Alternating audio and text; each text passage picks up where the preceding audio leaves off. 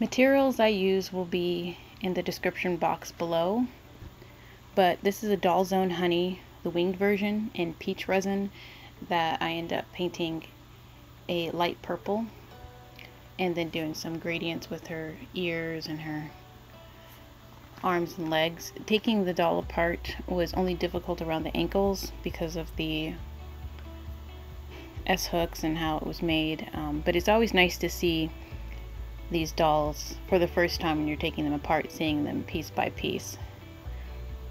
Very cute sculpt, really like it. Here I am trying to get the feet off. I was attempting to try to keep the left leg, the right arm, right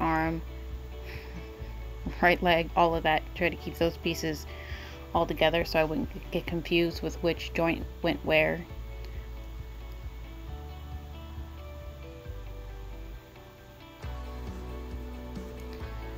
So what I ended up using, well, I actually didn't end up using, was the Gator fine sanding sponge block thing. I ended up just using the yellow Ace 220 grit fine sanding sponge. And then, you know, I have my gloves on here, and I have my 3M respirator with the, what is it? I think it's like a P100 cartridge. Again, all that information is going to be in the description box below. Went outside to do some light sanding. Don't have to sand very hard, just lightly over the whole surface of the resin pieces. The only parts that took the longest were like around the ears and the mouth and nose and little fingers and toes. But just enough sanding to just take off the shine. There wasn't much that actually had to be done. There wasn't actually really much dust at all.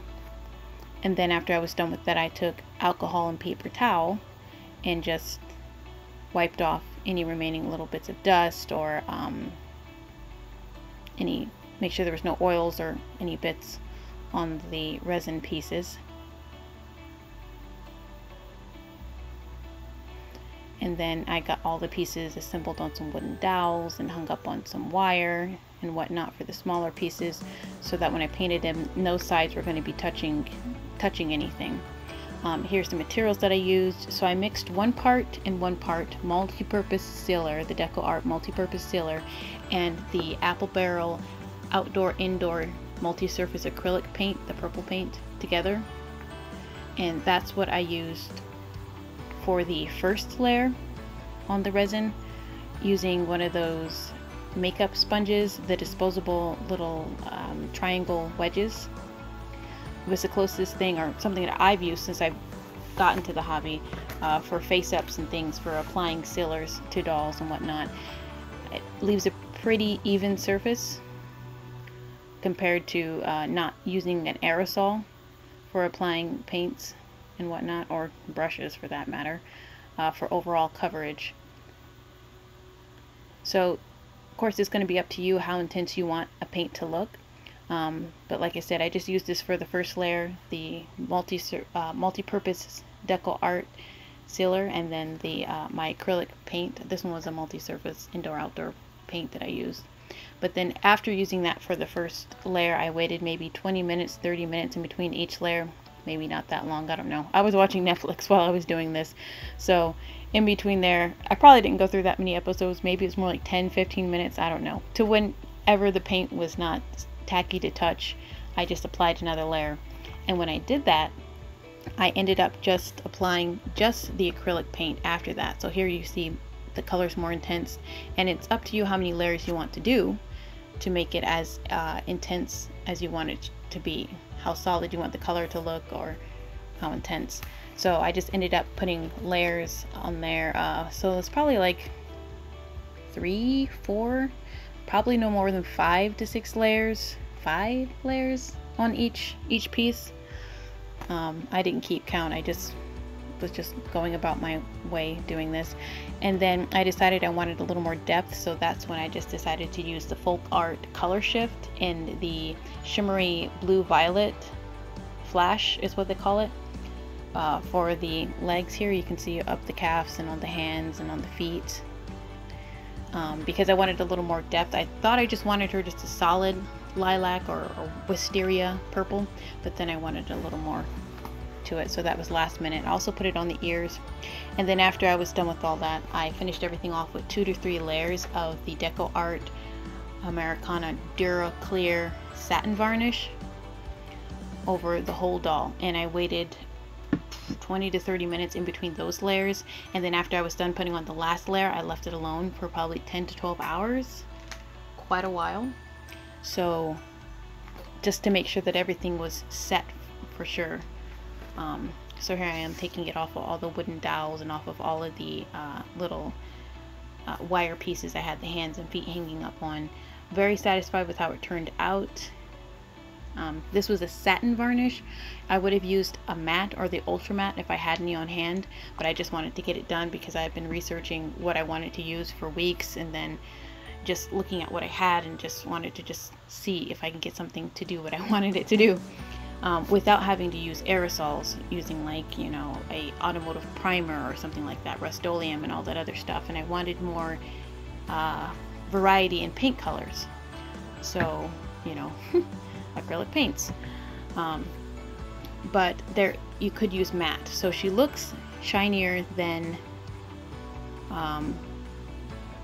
well, shinier because I'm using my filming lights and all that, so there's a lot of lighting here in this area, but just in everyday lighting, carrying her around my room and whatnot, she doesn't look as shiny, but of course you can use a matte so it doesn't end up as shiny. Just the DuraClear matte or ultra matte varnish. Here's the hands. You can see a little bit of the shimmer, but really excited about how that turned out. I'd seen like people dye their dolls in gradients or doing ombre, like Miss Mantis dyeing dolls like that or whatnot, and I always thought that that was really neat. It's really cool. But I was glad to be able to achieve this with just acrylic paint. And again, this is pretty durable. Like, I can take my fingers and just scratch over her face and everything and nothing's happening. Now, when I was putting her back together, of course, if a S-hook were to slip or something and to scratch against like a joint or something like that, yes, something that's putting pressure and has a sharp or pointed edge is going to take this off. Not too easily, but it will. Here's the joints in the legs, so hopefully those will hold up well over time. I'm going to have to see in the next few weeks how well those hold up. Just, you know, around the arms, the wrist, the knees, the ankles. But here she is, all put back together in her Wisteria glory. Very cute, very excited about it. Carried her around the house for a while.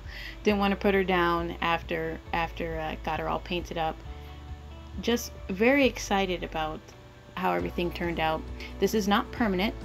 I was doing some tests on some junk resin and was able to take it off after doing the same steps I did here with the same materials, and I was able to rub it off with a non-acetone nail polish remover, and then I was also able to take it off with an acetone nail polish remover, which worked even quicker than the non-acetone. So something to consider. Could probably, before sealing the whole doll, I've never used an aerosol to seal face-ups or whatever, but what you could do is seal the whole face with the makeup sponges with the satin varnish, is what I'll probably end up doing after I do her face up, just to make it more permanent. Might even make a more durable face up, because I was using I think it was like, I can't remember what I was using, but I don't use like Mr. Super Clear or anything like that to seal face ups and blushing and all that. I sponge it on with these makeup brushes. But one thing to consider if you're changing the face up or doing anything like that, you might want to be very confident in what you're doing, because like I said, acetone and non-acetone nail polish removal will remove this paint. If it's left on there, it's going to eat through it, it's going to take it off. The resin underneath ends up perfectly fine, turns right back to the peach resin, but it'll take this paint off. The good thing is it's not that difficult to put back on, especially if you were just doing the head. It's better than taking the whole body apart and putting the whole body back together. So if you were to take the face up off, maybe use the non-acetone nail polish remover, because that doesn't take it off as quickly, and maybe you can just like dab pieces with like a Q-tip if you make a little mistake or something. I mean, with this, you could probably use like a gouache and pencil lines and all that before sealing the whole face. Because it's so, well, it's varnish, you can just use water and a damp cloth and just wipe off like a gouache or like watercolor pencils or something like that. So I'll have to experiment with that. But yeah, here is the before and the after. Thanks for watching.